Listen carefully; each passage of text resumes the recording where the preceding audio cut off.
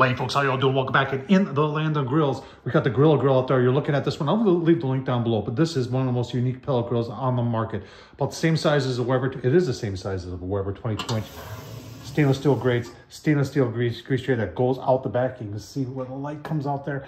Got a half rack on top, PID controller. You're saying, where's that? That's tucked in right there. And pellet hopper. It's huge. Goes all the way down there. And it has a pellet dump. And so many cool things going on. The shelves in the back are stainless steel. You're wondering what that's for? And that's how you move it around. So it's got 3 wheels. And then you just, when you want to set it down, you just put it on there and it don't move anything. And then move it around, just like that. Pretty cool. We're gonna do some bacon wrapped turkey legs. I've never done bacon wrapped turkey legs that when they get done, then I'm gonna dunk them in some barbecue sauce.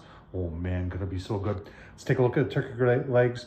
We'll get this fired. All right, so we're doing a bacon wrap on them. I am doing a bacon weave. And folks, this just makes it look cooler in my opinion. But we're just there bacon weave. And I've shown you how to do this before. This is so simple to do. You want to impress people, folks, like do a meatloaf with bacon weave, or one of the pork things that I do, a pork tenderloin. And people like to do those in bacon. Do it in a bacon weave. And I tell you what, everybody will be like, whoa, this is, how did you do that? And you're just going to be able to back and go, hey, Tom Horsman on YouTube. That's what I would do, but it doesn't have to be what you do. And there we go. Now remember, as this bacon cooks, it will tighten up. So that's the great thing about it. And I got enough bacon for 2, but not for 3. So man, make sure you're washing your hands real good. You're dealing with poultry here. So always make sure you wash your hands. So let's get them on the grill. Little seasoning on the bacon there. This is from my buddy Darren at Fire and Water. This is blueberry and black garlic seasoning, folks. And the smell of it is, man, I'll tell you what, that black garlic, if you haven't had black garlic before, check it out because it's phenomenal. On the grill. All right, take a second here just to talk about a few things about the controller. I was going to say PID. It is in the PID mode.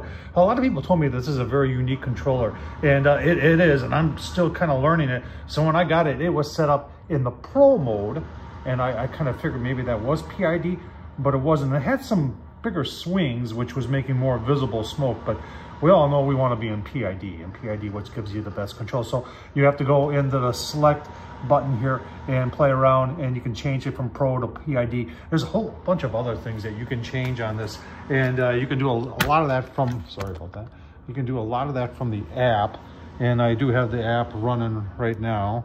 Hang on, you don't need to see my phone code though. Let's go to Grilla Grills.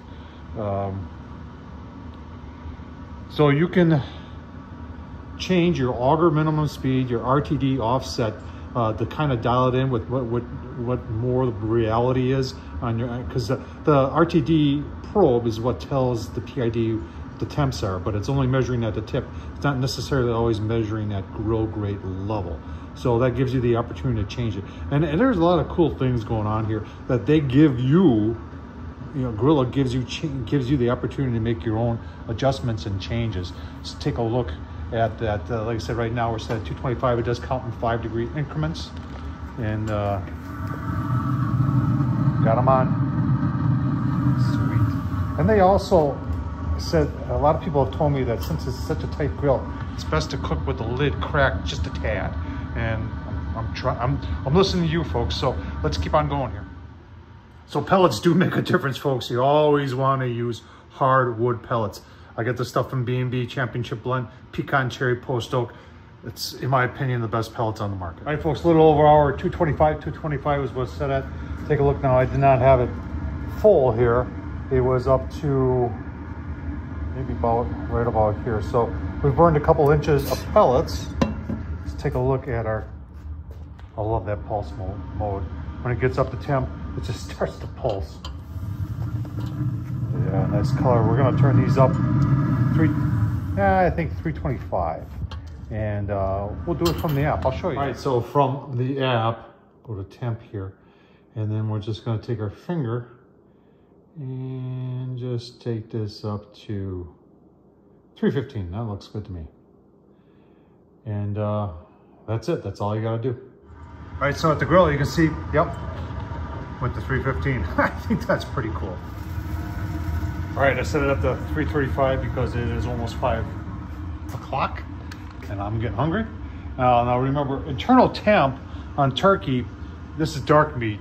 So if it's 185, I'm okay with that. But look at that color. Oh, man, that looks good. Now we're gonna put some of this triple B and fire water on there. And just, usually I would dunk if this was chicken legs, but since it's turkey, I'm not gonna dunk. Finish this up, give you a look, see the final product. All right, it's been about 5 minutes. I'm sure they're gonna be hot, but we've got the fire and water blueberry black garlic seasoning, and then the same thing here, this triple B blueberry balsamic black garlic on the Grilla grills. I'm gonna take a taste test out of that one. Let's try it. All right, plenty of moisture there.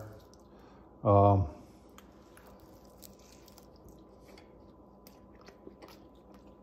man.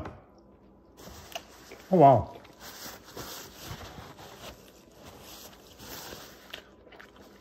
You know, bite. All right. It's kind of, bacon's kind of falling apart. That is actually, wow. That's actually delicious, folks. Try that.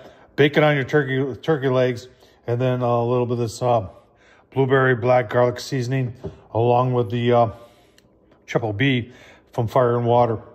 Oh man, so good. Tom Horsman YouTube. Check out Grilla Grills also. That is a really interesting pellet grill. Works very well. And that controller on there, got a lot of features that a lot of other controllers don't have. Thanks for watching, folks.